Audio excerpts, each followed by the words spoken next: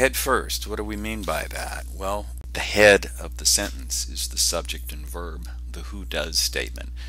And what I'm going to do in this PowerPoint is show you how Richard Lanham, but especially Joseph Williams, understand this as a means of editing or revising sentences that are not incorrect but are not written in the manner grammatically that readers look for. So let's talk about Lanham first.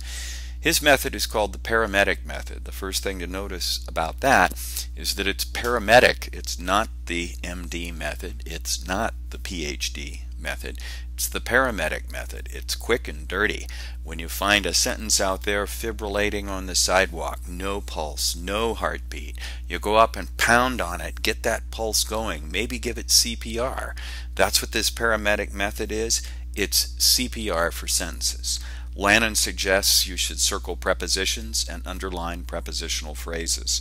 That's nice, but it's really just to get you in there working with the sentences. So you also box forms of the verb to be, is, was, etc. And this is the key part.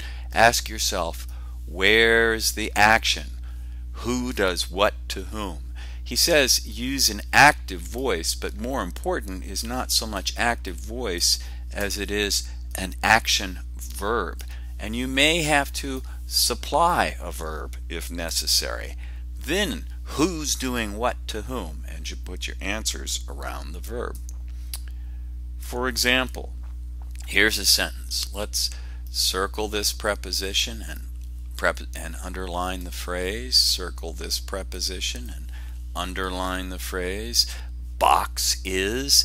Now, as I say, this is not editing, and it's not something you really need to do unless it helps you get into the sentence. But that takes some of the junk out of the verb, out of the sentence rather, and it leads us with sentence and this need and verb as the key words here. So we ask, who's doing what to whom and where's the action? Well, this whole phrase, and this is like phrase for a verb, equals needs a simple verb. So when we say who does what to whom, we get subject, verb, object. The stuff that comes after the verb. In this case, the verb needs. Now, since we're probably not writing to Tarzan or whatever, we're going to write it, this sentence needs an active verb. Now, I got to stop for a minute and explain this in Williams's terms. My claim is that this sentence is better than this sentence. And usually when I ask students how or why that's so, they'll struggle for a minute and say, well, this one is shorter. This is a key point.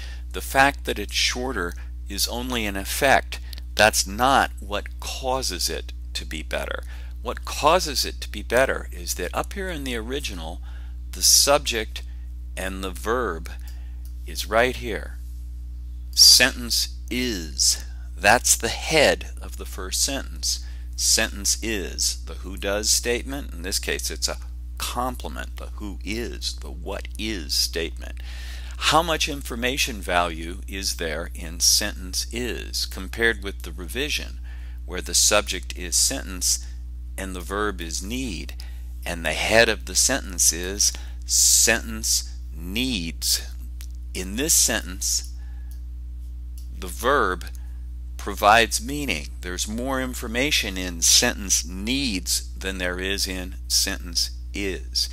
And our key then for why the second sentence is better than the first is that it addresses the normal native English speaker's expectation, which is that the head of the sentence, the who does statement, will be clear and it'll be right up at the front of the sentence. That's a syntactic fact about English.